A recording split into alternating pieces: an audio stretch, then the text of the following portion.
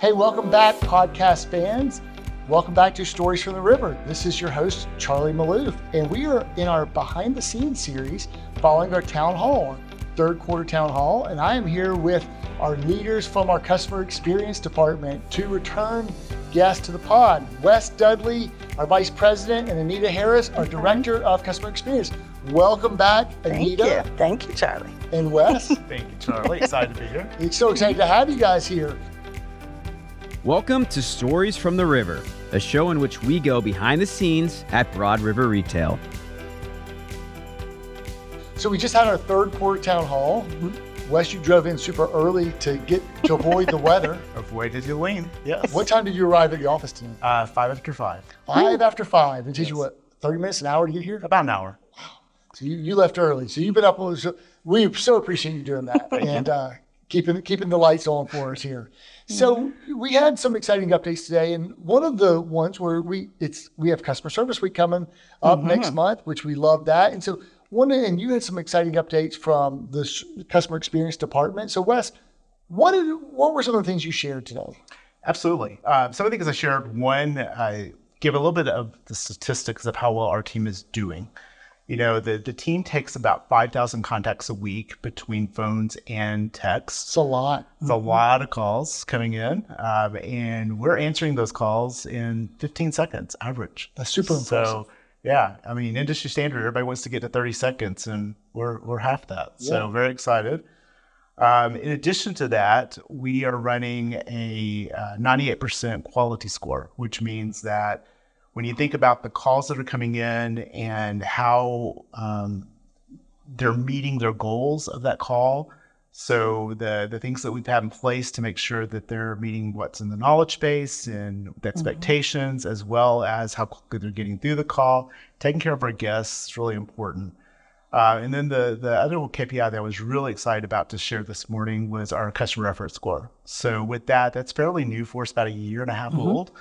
Yeah. And with that, we're taking 98% of the effort off the customer. That's amazing. So, yeah.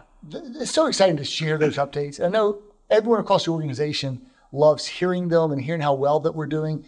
And I think you just got almost a big award, right? Yeah. At CCW. Oh, so close. Wait, talk about that for a second. Yeah. So the contact centers, there is contact centers that are over 100 people, under 100 people.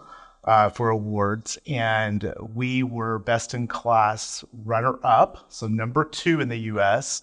for those over 100 people. That's so fantastic. Very, very excited to get that award. Of course, that's not good enough for us. We want to win it this next year. But very, very happy that we got to celebrate being number 2 in the U.S.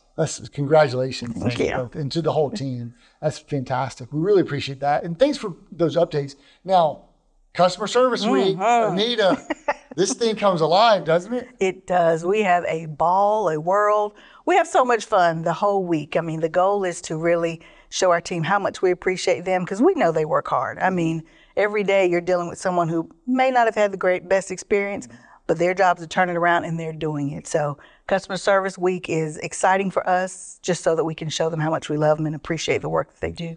And I know Wes has the background of how customer service started. Yeah, I'll share that. It started in 1987, and with that took hold very, very quickly. 1992, the National Congress actually made it a National Customer Service Week, the first full week of October every year. With that, it's something that the entire industry celebrates, but with it also there becomes a theme every year. We were kind of excited to tag onto this theme this year, above and beyond. So with that, our team, with the metrics that they're sharing, definitely doing above and beyond every single day. Also very excited to when we look at the opportunity ahead of us. I've always said in my past that no one calls a call center just to say you're doing a great job. It's always a complaint or escalation. You don't get those type of calls? Well, this team has proved me wrong. Okay. Because they do call, and we have a kudos channel, and that kudos channel is flooded daily with kudos from customers thanking us for saving them as a customer, taking care of what they want, and the amount of return guests that we're seeing is just unbelievable with that. But when you talk about our identity, the CX All-Stars, Customer Experience All-Stars, this team truly is All-Stars. Yeah. You know, they're taking it. We have the best of the best every single day here at Broad River Retail, and just very excited to continue leading one of the best teams I've ever led. That's fantastic. So your team is almost fully remote. Maybe your supervisors or leaders come into the office, but the agents themselves are fully remote, right? Yes, they are. And are they 100%? Like, how do they do town halls or engage? Are they getting off the calls, or do you alternate them? Do they listen to it on demand? How does your team engage with town halls? So they join the town hall calls or they listen to the recordings because they want to stay engaged. Our team loves Broad River Retail, and we're so happy about that because it just makes them want to come in and do a great job every day, and our KPIs show that. So engaged. Let me just play off of that one, because we talked about some of our engagement survey feedback, and that was part of the town hall. Yes. And I know if you're going to listen to it or debrief with your leaders on Monday, they've got some exciting new updates there too, right? Yes, I know. We kind of told our team to make sure they're joining the call because we knew there was going to be some exciting news, and I think our team will be so excited. The wellness days, the change in the PTO, all of those things benefit our team. So we're excited about it, and I know they are super excited about it too. Probably more BRR babies, you know. Yeah. Yes. So. Could be a case.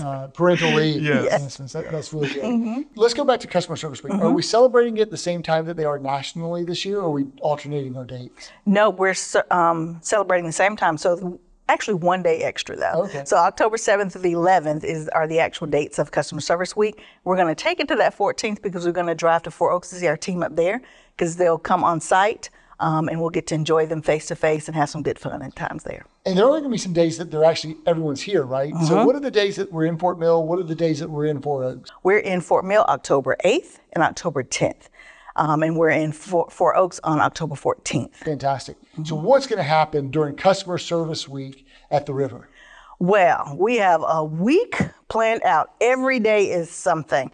And thanks to our team, Enchantia Mathis, Detavia Crum, and Taylor Pendleton, who are leading the customer service activities this week. So every day we'll have some type of fun contest. They have some things planned online, of course, because our team's at home. When they actually come into the office, we're going to have some good food, play a little music, have some crazy games. I was reminding Wes, last year we had a game where we actually blindfold. Me and Samantha went up against each other, and we had to try to pick up cotton balls with a ladle. So it was lots of fun. It was hilarious. It was hilarious. I'm sure there'll be some prizes and giveaways as well. Lots of prizes. You guys are good, Yes. good about that. Well, it's great to celebrate our people. It's great for I don't know if this episode will air prior to Customer Service Week, but it's great to take a week, and we probably should take more than a week, but it's great to at least take 1 week and dedicate to our excellent premier contact center agents and customer service team. Our customer experience team is really how we refer to it. Wes, anything else with regards to kind of what you shared on the town hall, or anything else from today?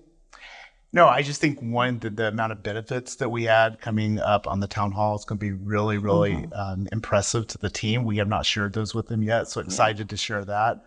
And just having them on site. You know, we bring them on site quarterly, and it's always a good time. But I think it just motivates the team to continue to do more. Yeah, I love having them on site. Are you guys going to do the whole decorations for the office here? They have some decorations. I haven't seen everything, but the team, I saw some banners, and I go, no, they have balloons and all those things. So do you remember the first time we had Customer Service Week? Was it Game of Thrones? No, that was not. The first time we ever had it was when we were at our other location, and we had orange and blue and purple streamers all over the ceiling. It was a great time. That was the beginning. That was a long time ago. That was a long time like ago. 10, 11 years ago. Yes. We've done it for several years, and it's always a festive time, a feel-good time, and a great time to celebrate our people. And we have you guys on the town hall. Any final words, Anita, for the town hall, or just CX updates? Well, first of all, I'm thankful that we have the town halls because, like I said, it keeps our team engaged. And I'm thankful that, you know, we work in a company where we can celebrate and have fun and have a great opportunity to live our best life. So. That's awesome. You know, one of the things we talked about in the town hall was the updates on retention rate and turnover rate.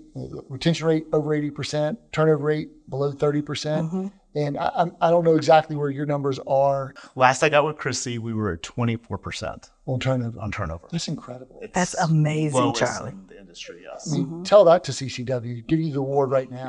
And so we got talented, experienced people who love to work here and stay here, and we get to be celebrated and to hear the other company updates. So thank you guys so much for coming here behind the scenes. Love it. Following the town hall. Thanks for driving in super early and braving the hurricane. Hey, that's our behind the scenes series from our company-wide town halls with Wes Dudley and Anita Harris, two return guests here on the podcast.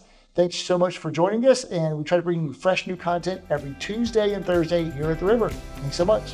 Thank you. Thank you. Thanks for listening to Stories from the River. To check out more episodes, visit storiesfromtheriver.com. Join us again next week, and remember to like, rate, and subscribe to the podcast.